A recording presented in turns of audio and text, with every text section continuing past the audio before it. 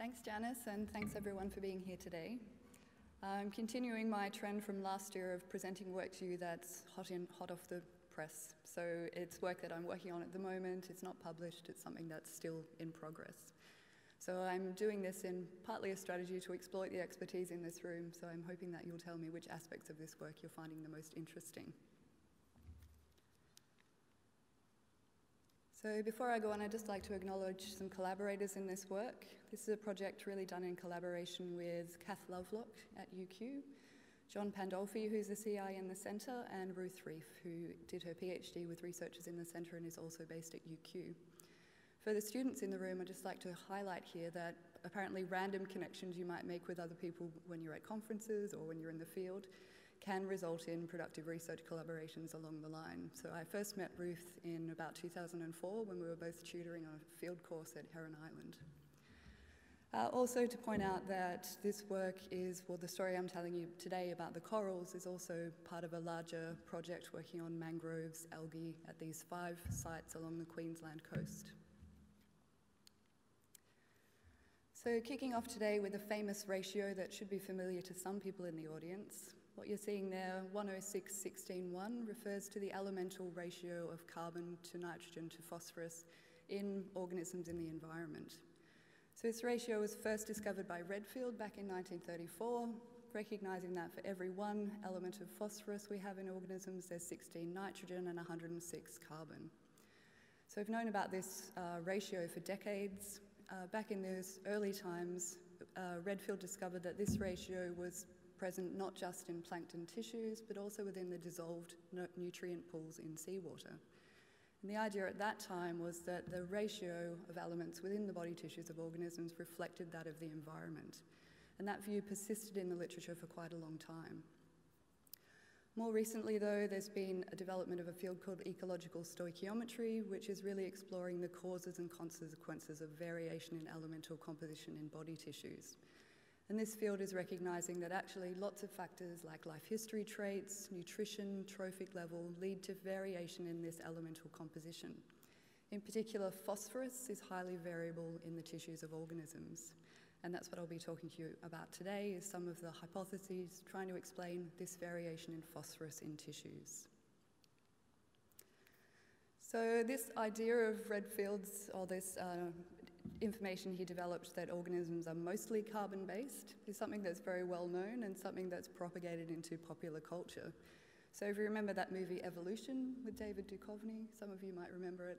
In that movie, the scientists made a leap of logic that we could kill nitrogen-based aliens by treating them with selenium because arsenic is something that's toxic to carbon-based humans.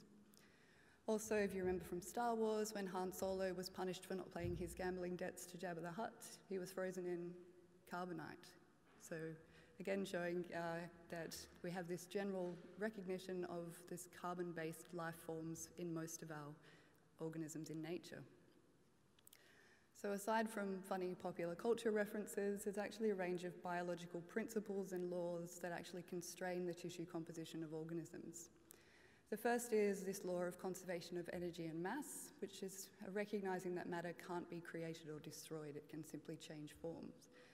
This principle also underlies the use of things like stable isotope techniques and fatty acid composition techniques in tracing the diets of organisms in food webs. It's also a principle that living organisms are constructed from a set of macromolecules. So most cells have a cell membrane, which is a phospholipid bilayer, which surrounds composites of proteins, lipids, and nucleic acids. So in fact, the elemental composition, that ratio of carbon to phosphorus to nitrogen, actually reflects the relative content of these different macromolecules and can also reflect the dietary composition or the diets that those organisms are eating in nature. So this principle underlies something called the growth rate hypothesis, which is a general leading hypothesis in this field of ecological stoichiometry. So this hypothesis seeks to explain variation in phosphorus content in the tissues of organisms in relation to their growth rates. And it's based on this notion that for growth to occur requires protein synthesis. For protein synthesis to occur requires ribosomal RNA, and that's something that's quite rich in phosphorus. So we'd expect that organisms that are growing fast would have high RNA to DNA ratios in their tissues, and that's underlying this variation in phosphorus. There's actually quite a growing body of evidence in the literature supporting this hypothesis. This first example here is showing you growth rates of snails and the relationship between growth rate and the amount of carbon per phosphorus in those snail tissues.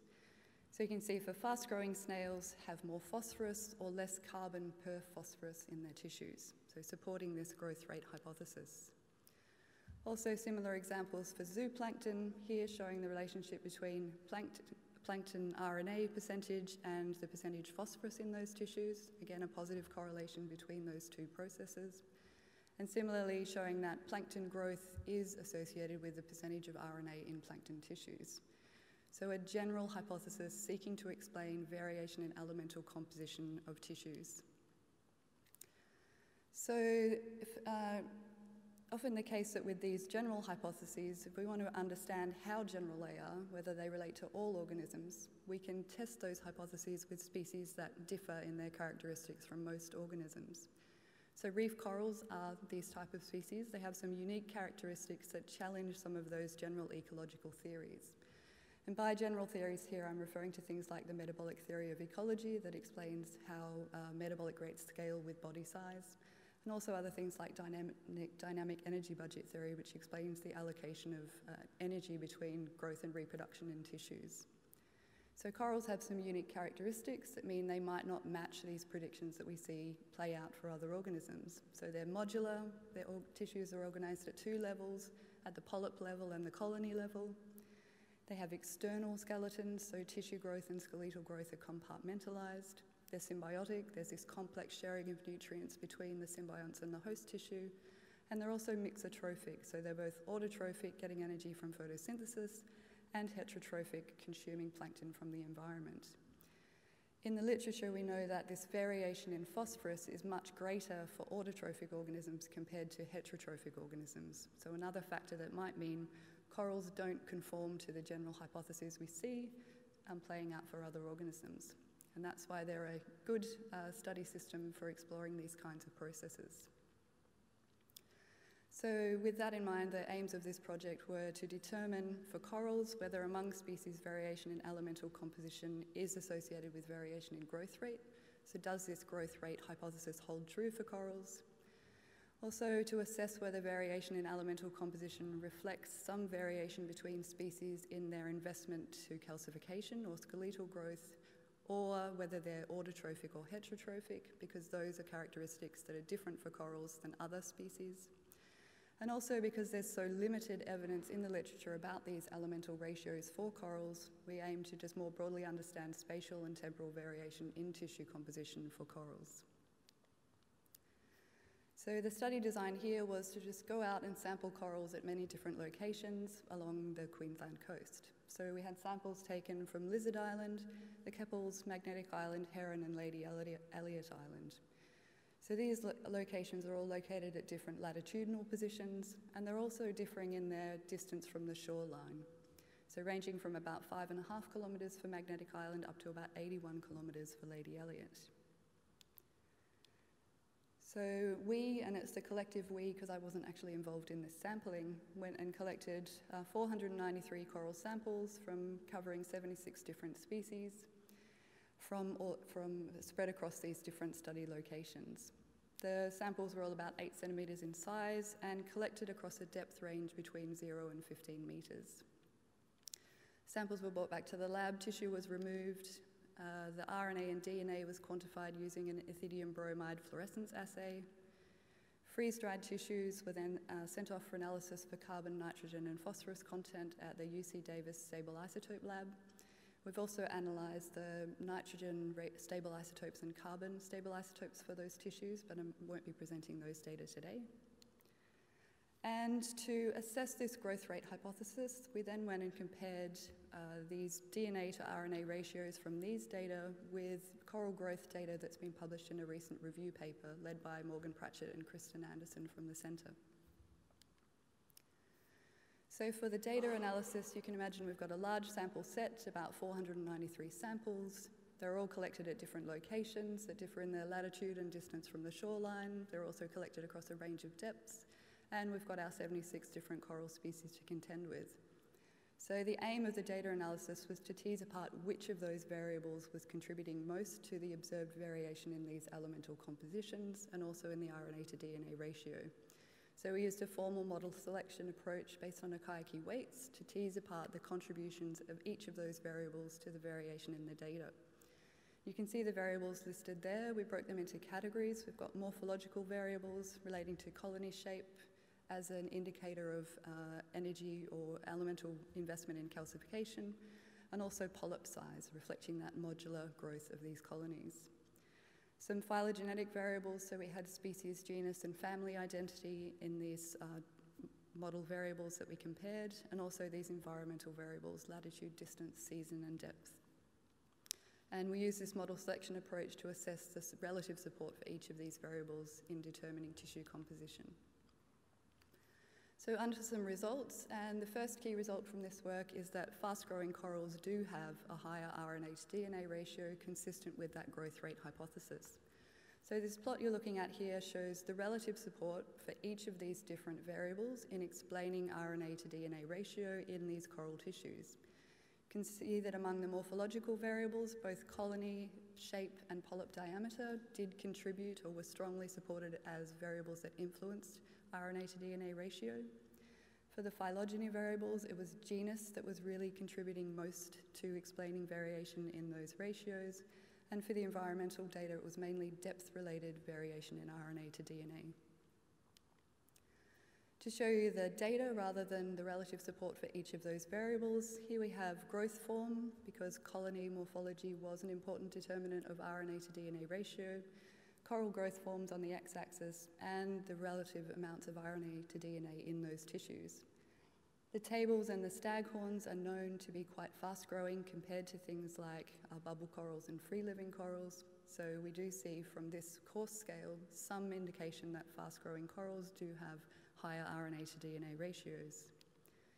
But comparing this to actual data, here what you're looking at is average RNA to DNA in coral tissue, and this time we're pooling across pooling samples within each genus, so each data point represents a separate coral genus. And on the y-axis we have growth rate from that broad-scale review of coral growth rates that was published earlier this year.